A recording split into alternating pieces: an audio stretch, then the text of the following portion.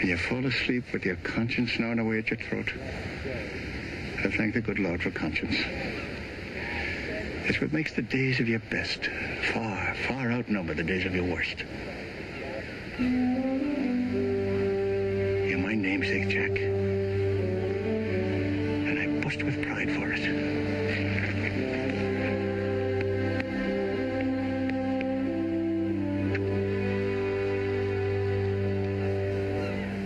You're the one to carry on the family name.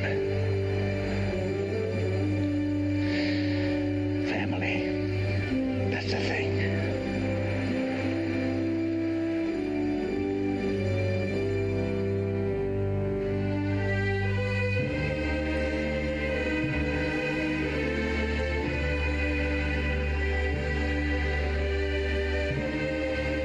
Goodbye, Grandpa.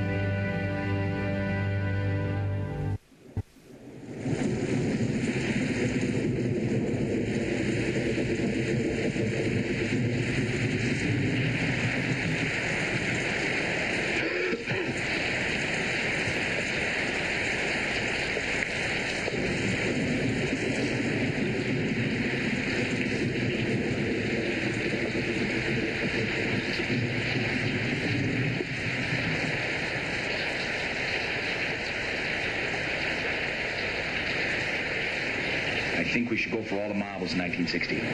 What do you think? Well, I'll only be 43 years old in 1960. So what?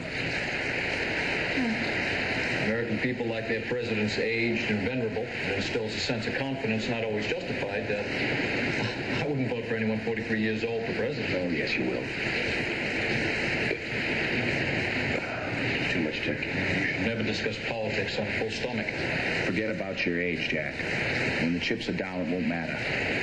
I was supposed to be too young to be a bank president. You were supposed to be too young to be a senator. Well, I was a bank president, and you're a senator. Besides, you'll probably be running against Nixon. After 8 years at the right hand of Eisenhower, he's practically a shoo-in for the nomination, and Nixon's only 5 years older than you. Not nearly as handsome. That's no joke. It's a count. Incidentally, you need a haircut. Listen to me. 3 months ago, you came within 33.5 votes of the vice presidential nomination. You won a lot of hearts in this country, kiddo. I assume you found the time to take a glance at polls, which cost me a fortune to run. Maybe it's just as well you lost to Kiefoff. If you'd have gone down with Stevenson under Ike's landslide, there might have been some taint on you. This way, you're still the classy-looking whiz kid who came out of nowhere and almost beat the big boys. That's worth its weight in gold. Yours, I presume. Knock, knock. Who's there? November. November who? November when we used to tell knock-knock jokes? Wise guy. I assume this isn't a private conversation. It hasn't been a private conversation in this family in 40 years. What about support? We couldn't get support of the party leadership. For what? The White House. You just kicking it around, or is this serious? This is serious. 1960. The cornfield said to the farmer, I'm all ears. We've never counted on the party leadership before. We built our own organization in 46, we made it better in 52, and with 4 more years of hard work, and I mean hard, there'd be no stopping. He'll only be, 43 years old in 60. We've already covered that. I came in late. On makeup. I'm going to look 67 years old. We falsify my birth certificate. There's always a way. Okay. Suppose we have to get to it sooner or later. The $64,000 question. All right. I have to admit, at this moment, I wouldn't mind being an Episcopalian. Maybe we could just not mention it. I can't give you any real arguments. It's a crapshoot, no question about it. I just have a feeling. I think our time has come. What do you think? If not us, who? If not now, when? When do we start?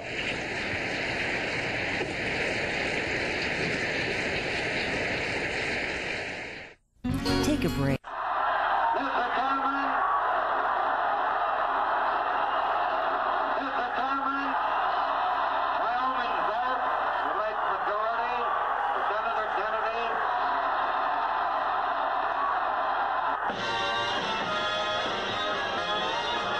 Everyone is voting for Jack, 'cause he's got what all the rest lack. Everyone wants to back Jack. Jack is on the right track, 'cause he's got high hopes. But as all of us know, there is another factor in the campaign, the Catholic religion of Senator Kennedy. Now, from the beginning, Nixon and Kennedy have refused to permit this to become an issue between them. Yet, despite their pleas, it has become an issue in the country. As far as I'm concerned, I will decline to discuss religion and will discuss other issues in order to keep the minds of the people on the issues that should decide this election. Vice President Nixon and Senator Kennedy have used new means of communication to pioneer a new type of political debate. Vice President Nixon and Senator Kennedy met tonight in the first of the great debates. The judgment of the American people regarding these encounters may well decide the outcome of the election. He's got high hopes. 1960's the year for his high hopes. Good evening. This is NBC News, Election Central. For several million of us Americans, this is a most extraordinary election. By circumstances which must be obvious, I hereby speak for all those Americans who have adjusted to the immutable fact that come what may tonight, we shall be older than the President of the United States. We're trying to settle here so far without any success, or without enough success, one of the closest elections in the history of the United States. Vice President Nixon has been whittling away at it. Here come some changes. Let's see what this reveals. Well, some of these southern states that they said, or border states at any rate, that they said would be very close in this election are proving to be very close.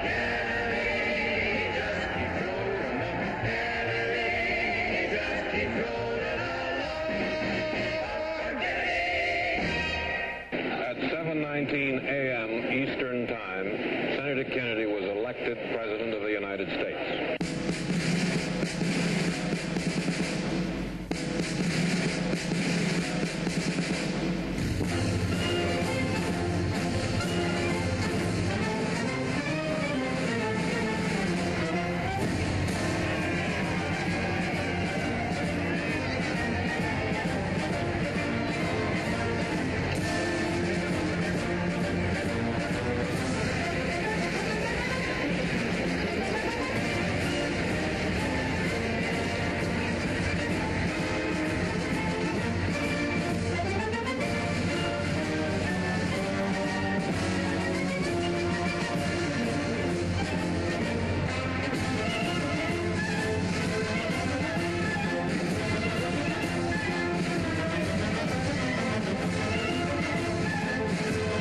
Kennedy children had ever seen our father stand for anyone before. But today we saw him stand for the President of the United States.